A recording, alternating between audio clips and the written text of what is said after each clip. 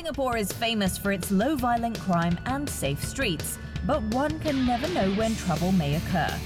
But what if there was a sport that could teach you self-defense and help you keep fit all at the same time?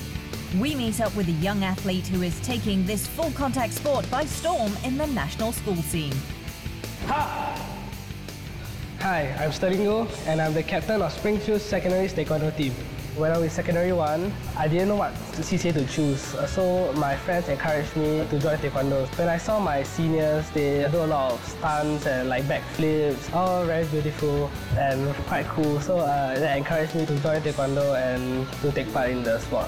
When I first started taking Taekwondo, I was quite a plump boy. I tried to lose some weight. As you can see, I succeeded. I lose the weight so I can attend my competition and increase my stamina for my Taekwondo.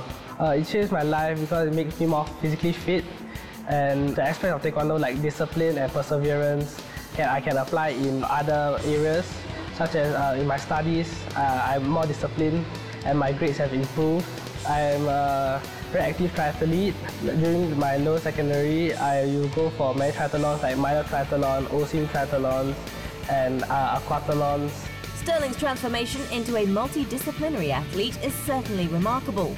One important factor for this phenomenon can be attributed to a healthy dose of fatherly encouragement. In Sterling's Taekwondo activities, most of the time I actually knows in detail what he actually did in school, what kind of standard is he now. So parents have his own career to go about. I mean, same as me, I'm busy at work. However, I think in order to bond with the kid or in order to get into the part with the kid, you really have to get into this involvement into his daily activities. It actually makes the boy feel that he's being supported back home, and he also thinks that he's doing the things that everybody is interested, and he finds the interest himself and he feels happy about it. And then he will actually excel in the sports very much.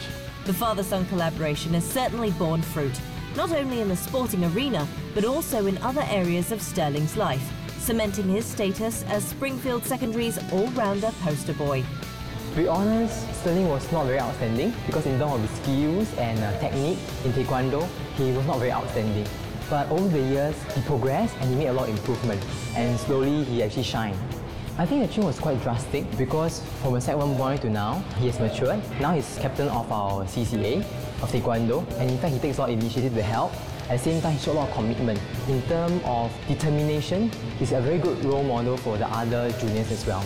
He's also involved with SEC as well, so he's a student leader. Many of the juniors do look up to him because he has done well, both in terms of sports as well as his academics and other involvement in school.